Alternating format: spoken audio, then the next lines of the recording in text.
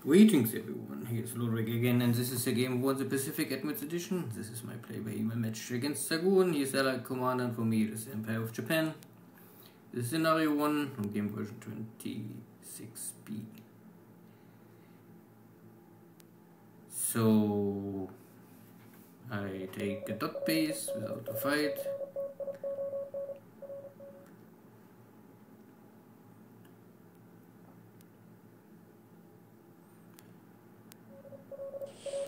He has a cargo ship at Perth, but it's really only a cargo ship.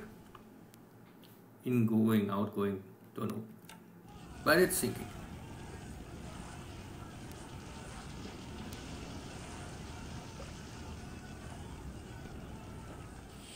And the second cargo ship. And there was at least two task forces, a Dutch and a British.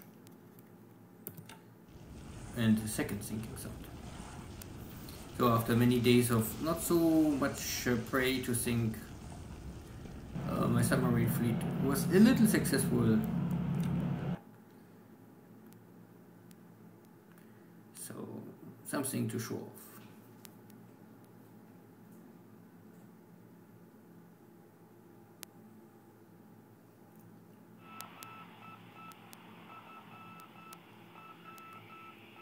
And there was some reaction very shortly.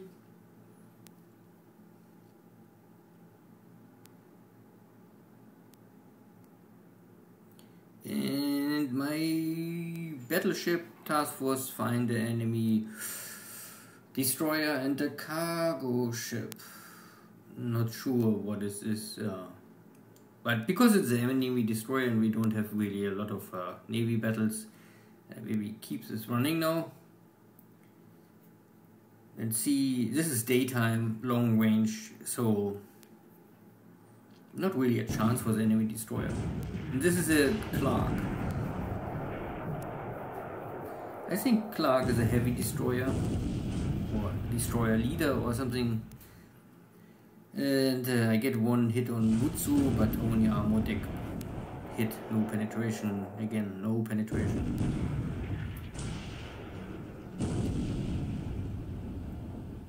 And I score the first 5 hit on Clark, and destroyers have never any armor deck or side armor, belt armor.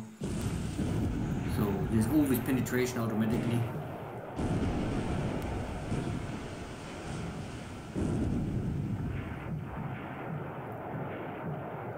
$9,000 yards. So this is now a more hit-friendly distance.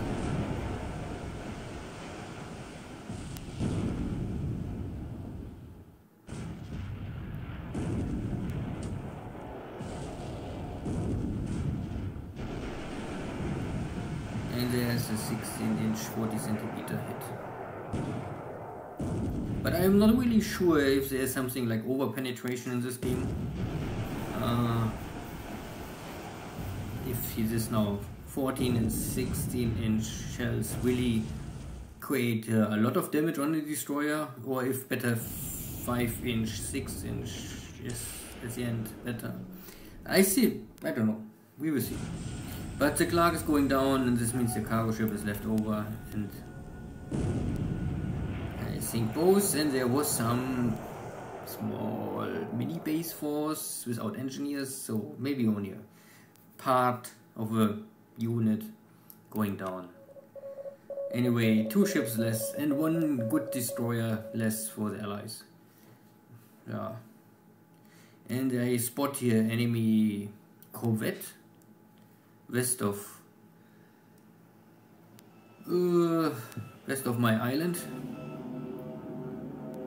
I don't know what the name for just now, but west of Rangoon at least.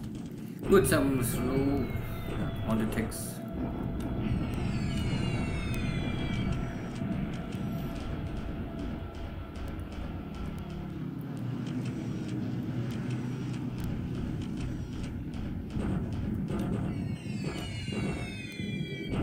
And a stronger airstrike against this Chinese, because this is open clear terrain, and here it makes sense.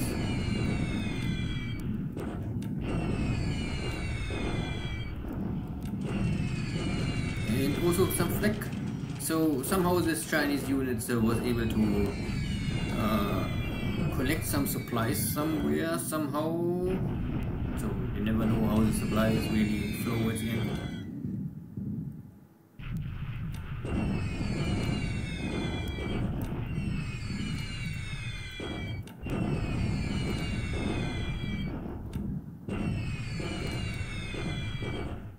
And also sweep enemy air bases to maybe achieve some sweep victory, but I don't want to try this too much. It's really not the number one task of the Japanese to have an active air war over enemy bases if there's no real great strategy behind it. At least from my point of view, and this is scenario 1, so I would always play it more defensive, less risky.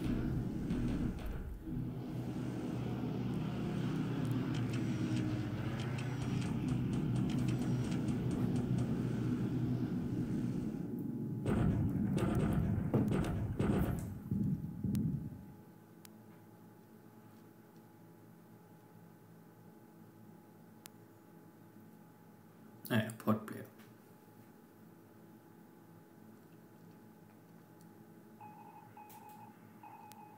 Dutch search airplane trying to bomb my AK.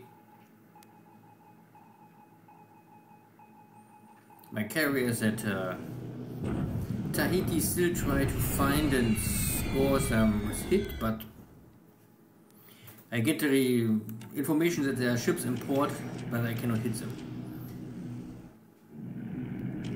Maybe in the afternoon. Tahiti. Also, I try to hit. This is already afternoon, okay. But I score no hit. Maybe here. Port hits, but no ships. Here is the Dixie. Yeah, yesterday I scored a torpedo hit, today I get one bomb hit. But these are 250 kilogram bombs, so they can create some damage. And this ship is already heavily damaged and now on fire.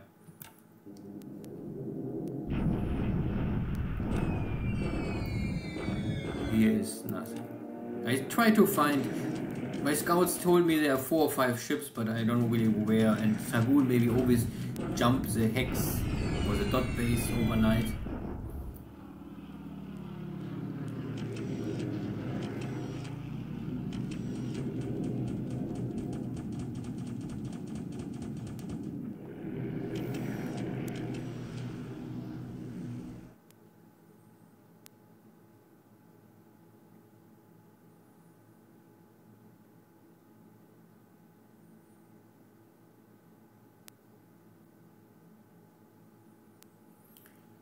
Here, I arrive at Kopeng. There is a division going onshore. The 48th division and 8 combat units cannot swim or drifting away, whatever. And this is a regiment taking the eastern part of the island. Also 2 regiments getting 2 squads getting destroyed, plus 3 more landing and a gun. Oh, yeah.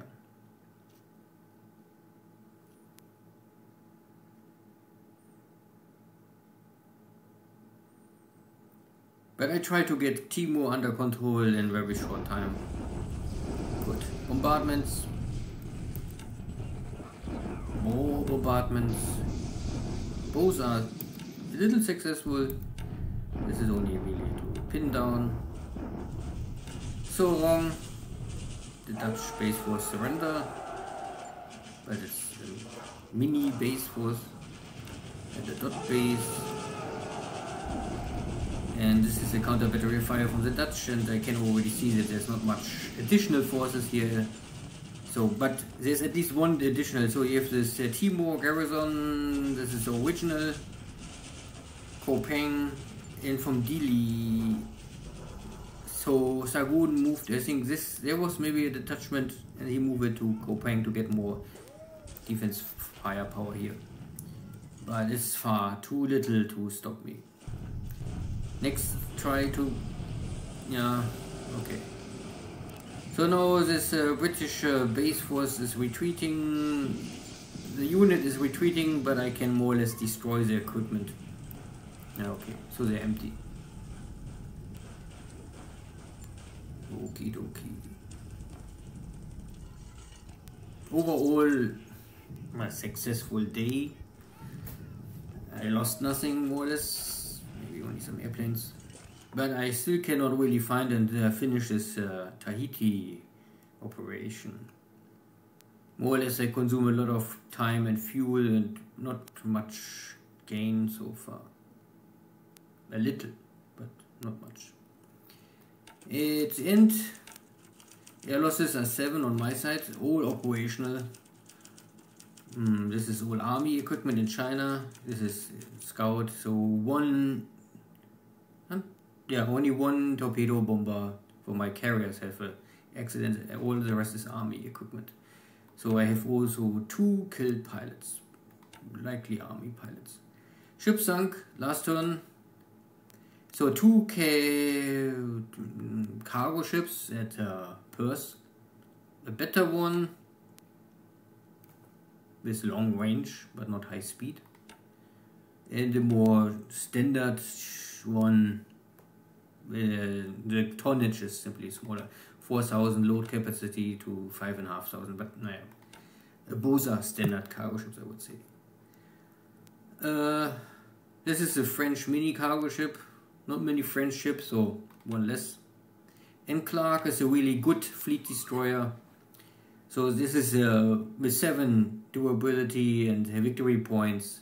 It's like a low-level Japanese first-class destroyer. At the end, these have 5-inch guns like Japanese destroyers, and also a lot of torpedo load, so 2-4 mount. Turrets or whatever you want to call it, or thrower.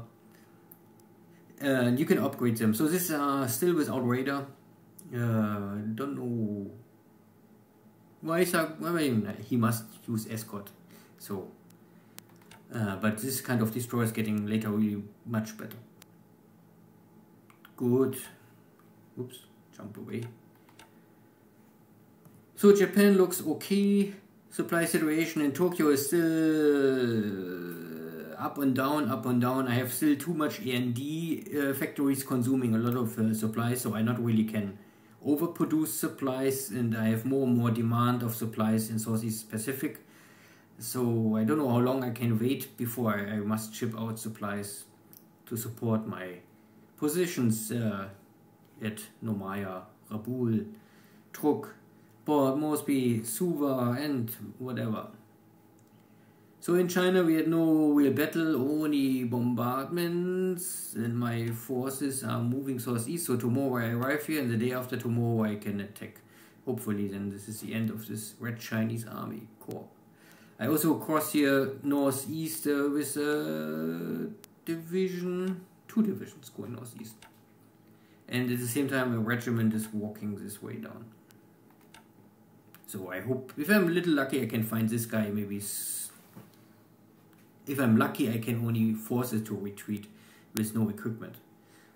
If it's surrender, that's also okay. The big next battle is here in the source, I would say. There are 4 units I can catch and maybe wipe out. And I have here already 1 artillery unit, is a little faster than the rest, but the rest will, I don't know. Yeah, the most equipment will arrive already tomorrow, so even if the Chinese attack here, my 1 unit, they must fight with my divisions, and then this will work. At the same time I block here the 2 hexes, so these 4 units cannot escape. Burma, I only achieve here a small victory, defeated this base force, but I don't have really the tech power, so I go with my Navy Guard unit, and maybe this Navy Guard unit can also catch 1 or 2 units retreating. I cannot ask for more. This is not really frontline. This is only guard duty. I detected here a corvette. Not sure what they're doing. Maybe an early warning position ship. Maybe we'll see. Everything else is okay. I'm moving to take the oil here in the north and wipe out this retreating Dutch forces. Normally they're retreating to this base and then they try to retreat this base. So long I stay on the road, it's fine for me. I have tanks, so I'm fast. East Java is under control. I take here, this is important oil and refinery, no battle, so I can normally take it quickly. Other Navy Guard units are moving, so the day after tomorrow I can also already take the next battle of this already defeated 2 units out of Surabaya. Maybe they will surrender. At the same time I bring my paratrooper guys here around. Simply because I wasn't sure how fast this works, so I want to take this dot base and walk around, that this unit not jumping here somewhere crazy. At the end I more or less take Java from east to west. Timor double invasion, so tomorrow I will have here 2 battles. Normally this is a small mini base force, this is a little stronger but easy going. Picking here other equipment. So the only Dutch airbase known for me would be Makassar. This is the last one I must take after these 2 Timor bases fall, and I think these 2 bases have also so mini base forces, but they don't really have, I think, aviation support, or at least not really too much. And the rest, quiet. Invasion fleet is preparing. Savai is next turn. I will create here the main invasion fleet and then go for Paro Paro.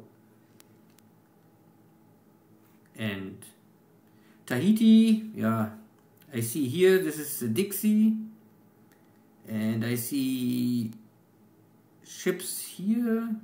I don't know how many, but I know there's ships. So I try to make recon, but my recon is not really working so well. Always only 1 or 2. Not sure why. But looks like in these 2 dot bases, Xargun try to hide his ships. So what I must do is more or less block, I think, this 4 or 5 bases with surface task force, and then try to use the carriers to bomb them. So that if he try to move in the night, I catch him at night in the surface engagement, and then I can maybe bomb him at daytime. The battleships catch up with these 2 ships. Not really high value, but was successful, so I can call them back, because I must stay together. Enemy carriers can always approach, and even if I'm far away from Hawaii, maybe the reaction time of the Allies is soon arriving, maybe. So 2 more days, and then I must really leave Tahiti. Good, see you next time, take care, bye bye.